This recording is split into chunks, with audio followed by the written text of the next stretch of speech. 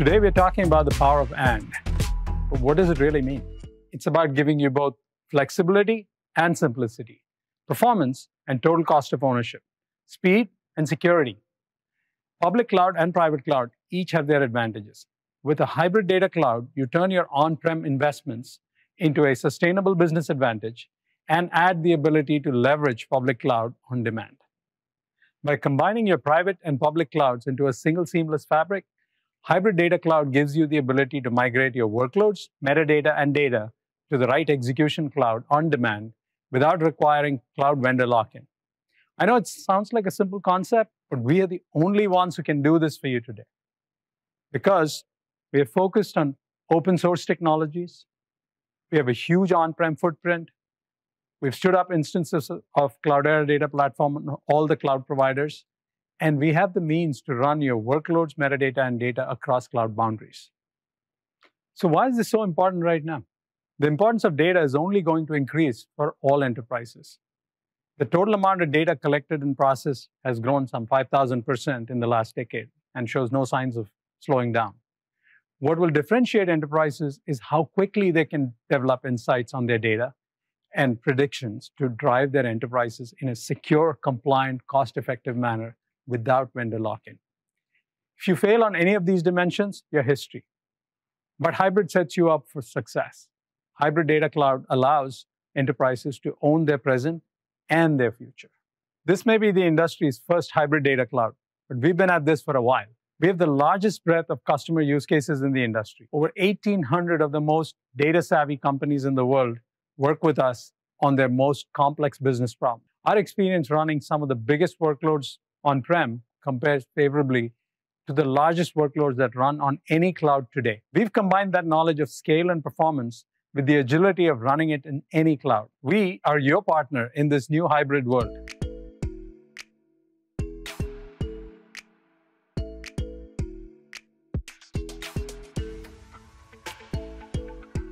Hybrid cloud and the power of and.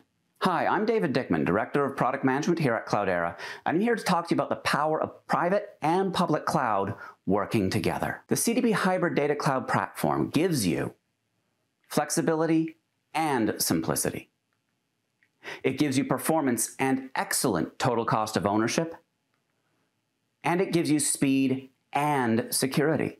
Public and private cloud each have their own advantages. We're here to help you turn those on-premise environments into sustainable advantage and leverage the public cloud on demand. So what is it? Combining hybrid public and private cloud together into a seamless fabric, this gives you the ability to migrate your workloads, metadata, and data so that we can execute them in the right environment without vendor lock-in and across all cloud boundaries. But why now?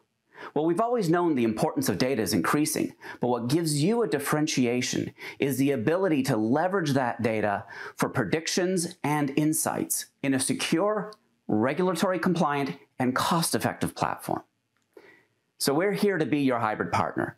Cloudera has the largest breadth of customer cases in the industry, with over 1,800 companies working with some of the most complex and challenging data problems. The Cloudera Data Platform gives us a hybrid and multi-cloud data platform and integrated suite across secure analytic applications. Wherever the data may be, whether it's real-time, batch, structured or unstructured, for all kinds of data users, data analysts, data engineers, data scientists, data developers, we give you a complete data lifecycle, pre-integrated applications from end to end. And we work in any cloud environment, Azure, Amazon, Google, as well as Red Hat OpenShift. And it's all backed by our secure Cloudera shared data experience, giving you security and governance across the entire experience in a single location. And we're open and extensible, open source and open to the broader data ecosystem. And why are we doing that? Well, we're doing that because we know the truth is out there. We know the truth is in the data that's locked in your systems and not being used the most effectively. We know the data that's out there in the cloud, out there in other systems, can be brought together and give you new teachings and new learnings that'll give you a better way to run your business. So here we're talking about CDP Hybrid Cloud in action. I want to explore self-service exploratory analytics to show us that power of and. So let's take an example. The first example we have is reducing waste for an organic grocery chain. We're talking about a major American-based supermarket chain that specializes in organic foods. They also have a mandate to be environmentally friendly. Now, their challenge is that with over 44 retail outlets in 10 major cities, they're dealing with over 100 different highly perishable organic food items. Now, if they don't put those items out on the shelf, any one of their 5 major local competitors are going to take that business away from them. But if they put too much food out, it leads to today's 45 million estimated waste in inventory loss because of spoilage. So what we really want to do here is we want to get smarter about inventory management. Well, to do that, we're going to deal with a 2-step process. Step 1 is explore and discover. In this step, this is where we're going to find the data, build queries, and evaluate. Here we're testing hypotheses. We're going to slice and dice through schema and data, bringing in data sets and samples and looking at what matters and what doesn't. In this case, to helping us improve the way we do inventory management. Once we know the right questions to ask and that those answers are meaningful, we'll do step 2, deliver insights at scale. Here, we're talking about getting the whole team together and building a permanent pipeline of data into the warehouse so we can bring in those new data sources that help us lead to new insight. We're also going to prepare that data, so we're using just the right amount of that data for the use cases that we're dealing with. And we're going to optimize that schema so that tens of thousands to hundreds of thousands of people can be running those dashboards and reports up to the minute to be able to use that insight in real time. We're going to focus on step 1 today.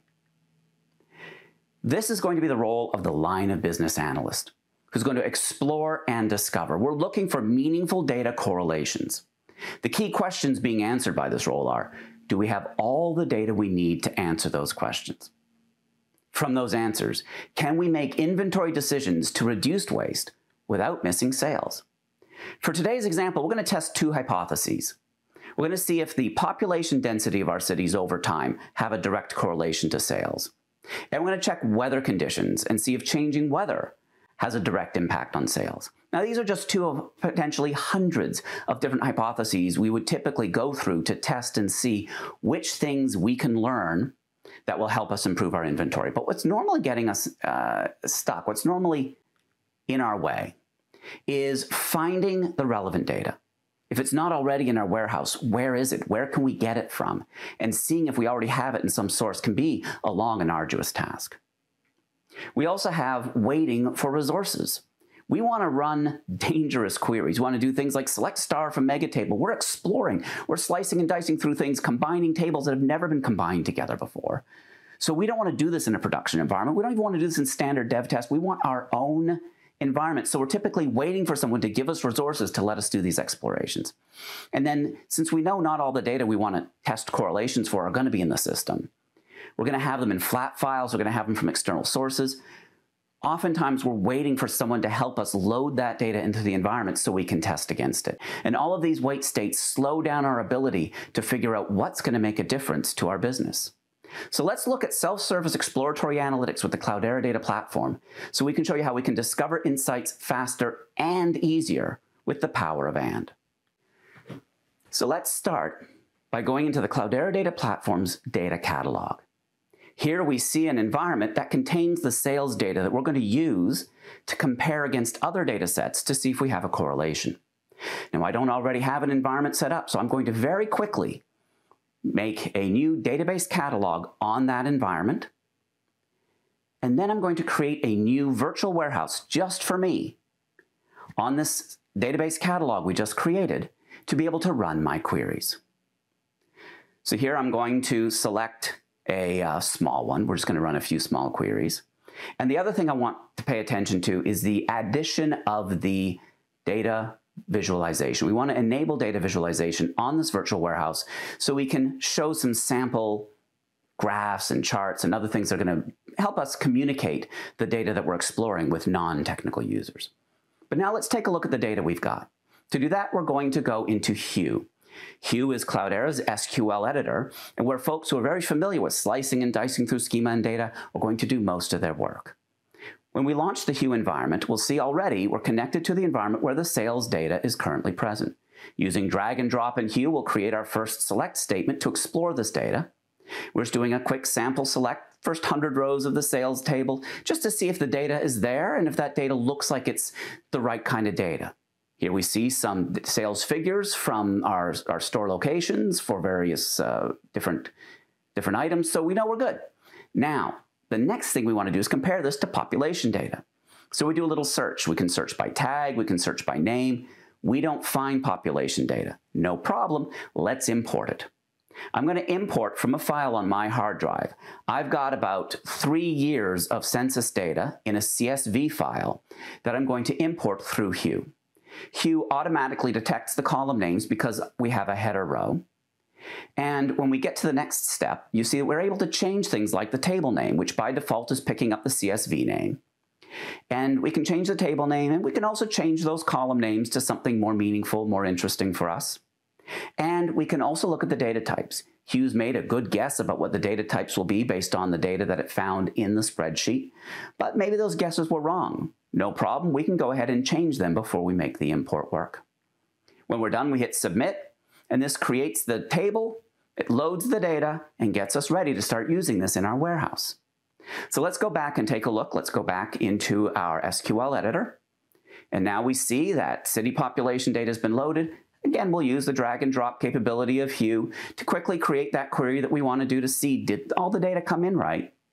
And are we able to start doing our exploration? So here again, we'll do a little select star from the table, get 100 rows or so. Take a look at that data, and we see that our import was successful. We see that we have our city population data. We have this over time. So now we can build a correlation. We're going to use a standard correlation function. Basically what this function does is it looks at the two data sets, and if there's a strong correlation, it'll provide a positive number close to 1. If there's a strong negative correlation, it'll supply a number close to -1. But if the numbers are close to 0, it determines that there's no correlation. So when we run this query, where we're looking at the population density versus sales, we see that the result set gives us some numbers that are really quite small. And this tells us there's virtually no correlation here. This is great because then we don't have to worry about formally bringing in city census data and including that in our dashboard. This is a hypothesis we've proven to be false. Now let's do the same thing with weather. I've jumped ahead a little bit and preloaded the weather data. I also had 3 months of daily weather data to build a correlation against. And this time we use a similar correlation function, and we see, wow, these numbers are really close to 1 in a lot of cases. There is definitely a correlation between the weather on a daily basis and what we can do with our inventory and sales. So this is great. We now know that weather has a big impact on how we handle sales and inventory. We can use that to get smarter about inventory. So now we get to step 2. Delivering insights at scale. This is where we bring the whole team together, and we continue to have self-service in the Cloudera Data Platform helping us out. Self-service for the ingest developer with the Cloudera Data Flow. Self-service with the data engineer with Cloudera Data Engineering. Self-service for the BI developer with Cloudera Data Warehouse. And self-service with the line of business with Cloudera Data Visualization. All working together, we can bring that into a new dashboard and new set of reports that our business leaders can use every day, multiple times a day, to make those important inventory decisions. So let's take a look at the results of this work. So here we've gone into Cloudera Data Visualization. Let's take a look at the weather dashboard we've just created. This is actually a modified version of the existing sales dashboard, where we've added temperature data to the dashboard right at the top. So we see our sales data and we see our weather data together. We also see that, we already have our existing sales data. We see how each store is doing. We see the breakdown by individual item within each store, how we're doing with avocados and beets, etc., etc. And this is great. This is the dashboard that we want to look at all the time. But added to it here at the bottom, this is where things get really interesting. Down at the bottom, we've got the dashboard that shows the weather correlation with Dark green as a high positive correlation, dark red as a high negative correlation, and various gradients in between. This allows our city managers to look across the board at every single organic food item they're looking at, and whether they need to put more or less of that item out based on the standard on any given day based on the weather. There's a few things that we see here. Some cities go up when the weather changes, where other cities go down. So the correlation is not always the same city by city. We're dealing with local preferences. And we also see, very interestingly, San Francisco has very few hot spots, which tells us, San Francisco's weather is very consistent, so the inventory management's also probably going to be very consistent, where we see a lot more variance in places in the Northeast, like Boston or New York.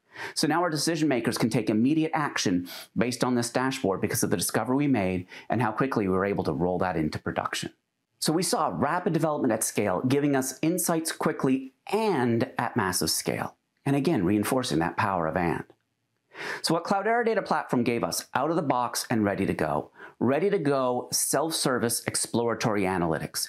Very quickly, we were able to slice and dice through schema and data and bring in new data sets to come to important conclusions quickly. And once we knew the answers, we got ready to go rapid development, bringing the whole team together and getting a self-service business intelligence at scale. And what that gives us is ready-to-go business insights with blazing fast turnaround and immediate satisfaction with measurable improvement.